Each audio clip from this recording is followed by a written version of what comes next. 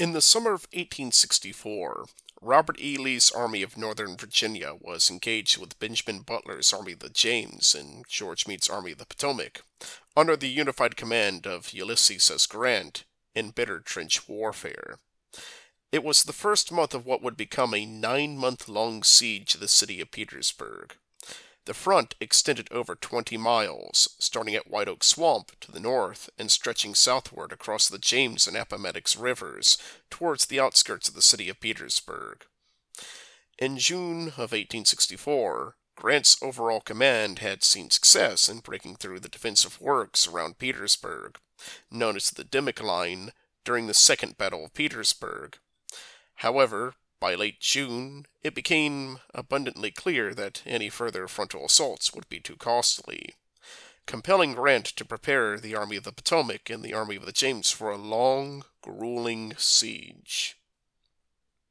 However, for some of the forces of the Army of the Potomac, they were not content with staying idle while enduring the ceaseless firing of siege mortars and the prevalent threat of Confederate sharpshooters. The men of the Ninth Corps, under the command of Ambrose Burnside, former commander of the Army of the Potomac, had noticed early on their close placement to the rebel works, which sat only 100 yards away from their trenches. General Robert Potter had noted their close placement to a key section of the newly dug Confederate works, in an area known as Elliott's Salient. Lieutenant Colonel Henry Pleasants, commander of the 40th Pennsylvania, had also noticed the close proximity to the Confederate works. Both men conferred with one another about the feasibility of undermining the works, a task that Pleasants knew was doable. He, along with many of the men of the 40th Pennsylvania, were from Schuylkill County, Pennsylvania, a region well known for its coal mining industry, which many of the men had participated in prior to their enlistment. The ambitious plan to undermine the Confederate works and detonate a mine below them was proposed to Burnside, who approved of the action. Before long, the men of the 40th Pennsylvania had set about doing the long, grueling task of digging the tunnel below the works. Colonel Pleasants chose Sergeant Henry Reese, a former coal miner from Minersville, Pennsylvania, to be in charge of the operation. During the duration of the digging, Reese would sit out in front of the entrance into the shaft, supervising the entry and exit of every single man into and out of the tunnel. Military convention of the time had outlined that the tunnel length required to reach the rebel works at Elliott's Salient, over 400 feet long, would not be possible due to the prevalent issue of supplying fresh air into the tunnel shaft. However, the resourceful men of the 40th Pennsylvania had figured out a solution. About 100 feet into the tunnel, the men had dug a vertical ventilation shaft. There, a fire was lit, which would draw air into the tunnel. The entrance of the tunnel was sealed off with a burlap partition, which blocked air from entering except through a specifically constructed ventilation duct made out of wood, which would help siphon air through the tunnel and towards the end, where it would then be drawn back towards the fire and out of the tunnel. The system worked well enough to enable the men to continue digging, extending the tunnel's length to well over 400 feet long before it branched out into two sections. The Confederates, however, had become aware of the mining operation taking place along Elliott's Salient. In response, they had dug their own countermines, attempting to locate the Union mine as best as possible. However, these countermines did not burrow deep enough into the earth, reaching a maximum of 10 feet deep, with probing bars only reaching a further 5 feet down into the soil.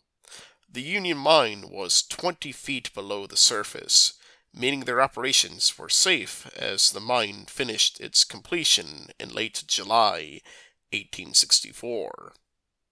Though the tunnel had been a success, in spite of the limited resources provided by Meade and High Command, the planning for the subsequent assault was marred with internal army politics and personal vendettas.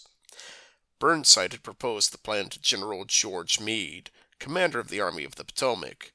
Meade, often known as the Snapping Turtle due to his quick temper, initially disregarded Burnside's plans, with his chief engineer, James Dewan, not providing any of the resources required to conduct the digging operations. By mid-July, Burnside had already begun making the necessary preparations to conduct the assault. He tasked General Edward Ferrero's 4th Division to open the assault. Ferrero's division consisted entirely of the newly raised United States colored troops, men who had not seen any form of combat, having been relegated to conducting logistics roles for the Ninth Corps and the rest of the Army of the Potomac throughout the Overland Campaign. However, Burnside's 1st, 2nd, and 3rd Divisions had been worn out by the constant strain of trench warfare after all 3 divisions had suffered considerably during the Second Battle of Petersburg, leaving only the 4th Division as fresh troops for an assault. Burnside's plan called for the 4th Division to split into 2 wings when approaching the newly formed crater. One wing would swing to the left while the other wing would swing to the right. This would be done in order to counter any potential resistance in the aftermath of the mine detonation. From there, the rest of Burnside's corps would move forward and advance beyond Elliott's salient. By mid-July, Ferrero's colored troops would focus on drilling for the complex maneuvers required to successfully conduct the assault. On July 26th, the construction of the galleries had been completed and were prepared for the explosives to be placed. Though Burnside had requested over 6 tons of black powder be furnished for the mine detonation, the Ninth Corps only received 4 tons. General Pleasants had requested 100-foot-long fuse lines, but it had been instead furnished with 10-foot-long fuses, causing further complications with preparing the mine. In spite of these setbacks, the mine had been primed and ready by the 28th of July, 1864. However, more setbacks would occur on July 29th, 1864, the day before the assault was scheduled to begin. Around noon on the 29th, Burnside called for the 1st, 2nd, and 3rd Divisional commanders to meet with him. General Robert Potter of the 2nd Division and General Orlando Wilcox of the 3rd Division had arrived on time for the meeting, but General James Ledlie of the 1st Division didn't arrive until after Burnside had begun his council of war.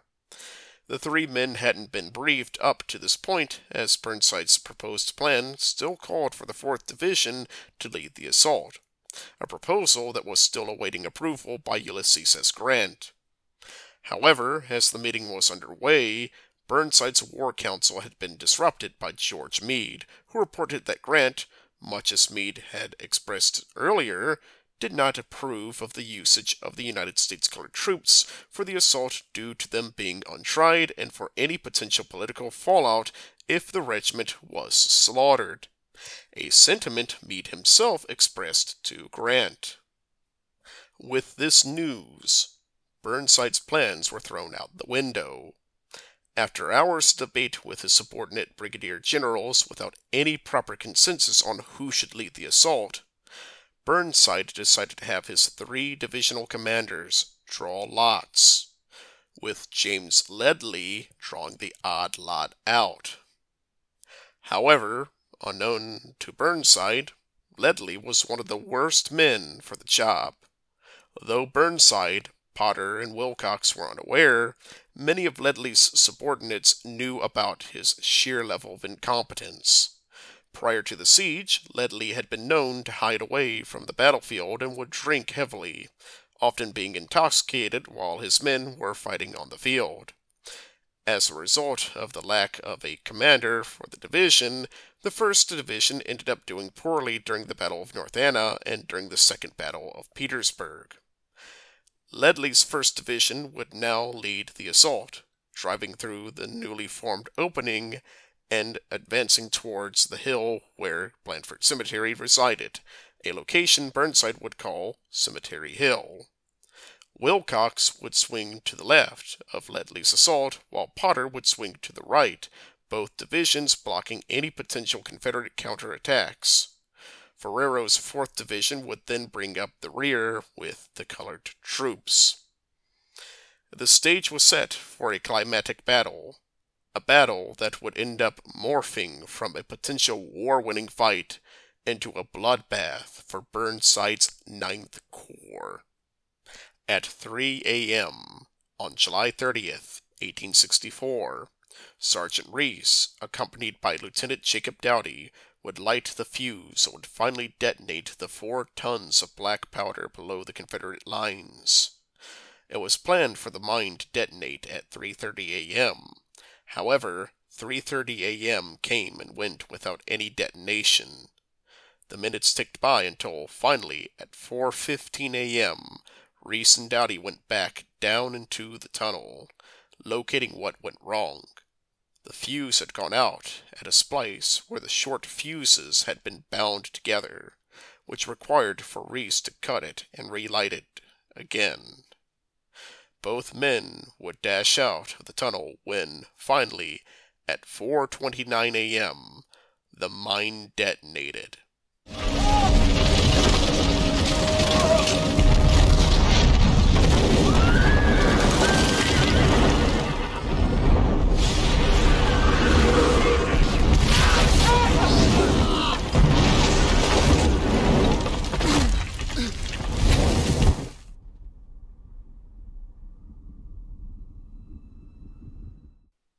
From Burnside's headquarters, a dull thud could be heard.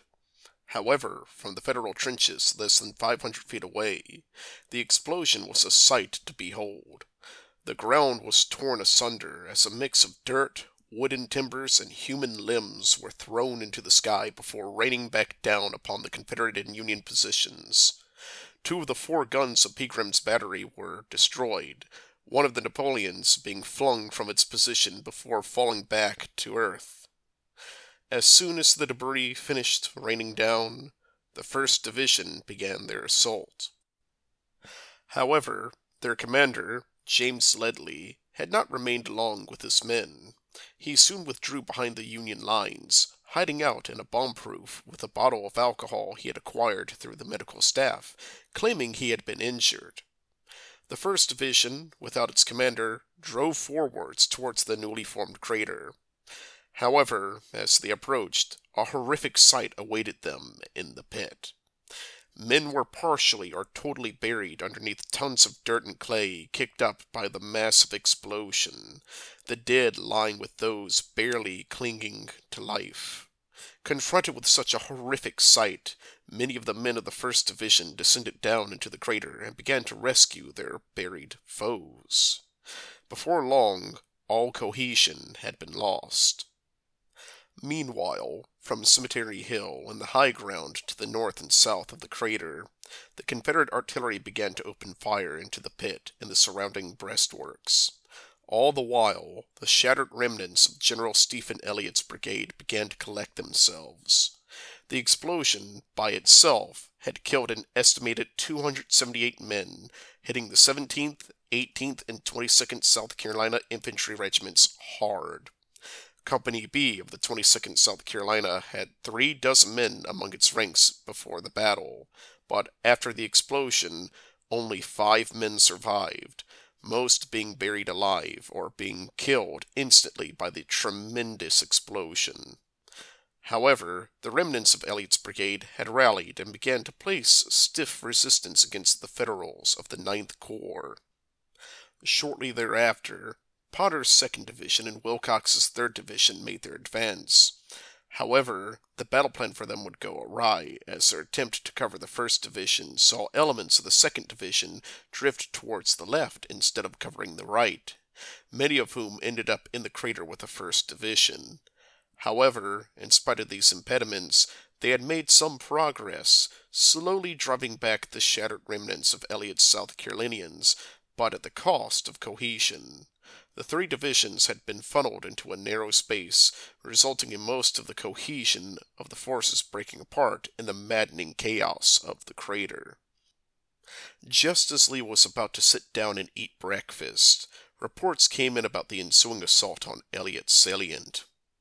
Immediately, he dispatched one of his staff officers to go directly to Brigadier General William Mahone and inform him of the situation. Mahone, a native of the city of Petersburg, had worked on establishing the Petersburg-Norfolk Railroad, which ran through the Federal lines towards their rear. He knew the terrain well, and, being the closest commander in the area, would be able to respond rapidly to the developing situation. When word reached Mahone, he immediately dispatched two of his brigades under his command, Weisinger's Virginia Brigade and Wright's Georgia Brigade, to plug the gap, though leaving the northern flank critically undermanned.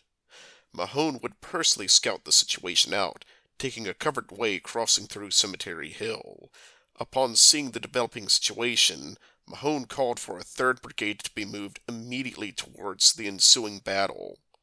Help for Elliott's battered men was on the way and less than 2 miles from his position, marching as swiftly as possible. Meanwhile, with the assault faltering, Burnside finally ordered for Ferrero's 4th Division to conduct their assault. The colored troops advanced forward through the 3 white divisions in front of them, shouting, "Remember Fort Pillow, no quarter," as their war cry. The appearance of the colored troops and their declaration of giving no quarter infuriated the defending South Carolinians, who continued their desperate hold against the tidal wave of blue-clad black men. Towards their rear, Weisinger's Virginia Brigade, consisting of the 6th, 12th, 16th, 41st, and 61st Virginia regiments, took up the center, while Wright's Georgia Brigade, under the command of Lieutenant Colonel Matthew R. Hall, took up the Confederate left. Word quickly filtered to Weisinger's Virginia Brigade about the United States colored troops and their proclamation of giving no quarter, which inspired deep disdain for their enemies. Many of the men of Weisinger's brigade, especially the men of the 12th Virginia, were citizens of the city of Petersburg, their homes less than a mile away from the ensuing battle before them. All the while, the United States colored troops continued their march forward, pushing through the rest of the 9th Corps, advancing towards the newly formed Confederate battle line. Mahone gave the order for Weisinger's Virginians to move forward. One of Weisinger's staff officers shouted, "Forward! Charge!" Without a moment's hesitation, the whole brigade advanced forwards, letting out the rebel yell as they crested the ridge. The colored troops, who moments earlier had seemed like an unstoppable wave, were stopped dead in their tracks and soon began to flee at the sight of the gray-clad wall of Virginians, filled with indignant rage as they came within the Confederate works. There, they let loose a volley into the mass of Federal troops before surging forwards and engaging in brutal hand-to-hand combat. Panic soon filled the disorganized 9th Corps as the fleeing men of the 4th Division crashed back into the still disorganized units of the 2nd and 3rd Divisions. Many of the Virginians, filled with frightening fury, showed no quarter to many of the colored troops who, less than an hour earlier, had triumphantly shouted "no quarter" themselves. During the fighting, Weisinger was gravely wounded and limped his way to the nearby G House, where General P.G.T. Beauregard and General Bushrod Johnston, commander of the forces along Elliott's salient, had made their temporary headquarters. All the while, the Union forces began their withdrawal away from the Confederate works and back into the crater. And it was here that Major John C. Haskell brought up his artillery and began a rain of fiery hell upon the Federals, now trapped in the crater. Captain William Gordon McCabe later wrote down the horrors that were soon to follow. And now, the scene within the horrid pit was such as might be fitly portrayed only by the pencil of Dante after he had trod nine-circled hell. From the great mortars to the right and left, Huge missiles, describing graceful curves, fell at regular intervals with dreadful accuracy and burst among the helpless masses huddled together, and every explosion was followed by piteous cries, and oftentimes the very air seemed darkened by flying human limbs. Haskell, too, had moved up his Eprovette mortars among the men of the 16th Virginia, so close, indeed, that his powder charge was but 1.5 ounces. And, without intermission, the storm of fire beat upon the hapless men imprisoned within. The battle had slowly morphed into a horrific bloodbath, as thousands of men were crowded within the walls of the crater, desperately holding on as the Confederates unleashed their fearsome barrage upon them. Yet, Meade had insisted for Burnside to attempt to hold the crater in the hope of incorporating it into their defenses. However, even this tiny glimmer of hope would be shattered in the most horrific manner possible. Colonel John C. Saunders's brigade of Alabamians had made it to the field, which Mahone tasked with finally driving the enemy out of the Horrid Pit. Mahone reminded the men that there were colored troops who had shouted that they would give no quarter to them, inspiring indignant rage among the seasoned Alabamians. The shelling continued until the Alabamians crested over the ridge of the newly formed pit. Soon, a sight of true horror erupted as the Alabamians swarmed into the pit, brutally fighting and killing countless scores of men. Even though the Alabamians were drastically outnumbered, Burnside's Ninth Corps was completely demoralized, and soon a tidal wave of blue-clad men swept over the makeshift beginnings of a covered way and out of the Horrid Pit. All the while, the Alabamians continued to relentlessly kill the remaining defenders in the pit, showing little mercy to the colored troops as they went. Finally, Adjutant Morgan Cleveland of the 8th Alabama shouted, "Why in the hell don't you fellows surrender? Why in the hell don't you let us?" shouted a Union colonel still trapped in the pit. At noon, on July 30th, 1864, a makeshift white flag was raised by the remaining Union troops. After 8 hours of bitter fighting, the battle was finally over. The Confederates had won one of the most horrific battles of the war. By the end of the battle, the total casualties suffered by the Union forces engaged at the crater mounted to nearly 3,800 men killed, wounded, or missing. The Confederates suffered a grand total of 1,612 men killed, wounded, or missing. In the end, the Ninth Corps saw a 20% casualty ratio overall, with the 4th Division receiving nearly twice the number of casualties as the other 3 divisions. The battle, which should have been a sweeping victory for the Union, became one of the most devastating defeats of the Army of the Potomac, gaining them nothing in turn. To this day, the land outside of Petersburg bears the scar of the Horrid Pit, a permanent scar to remind us all of the horrors of war, forever hallowed by Northern and Southern blood.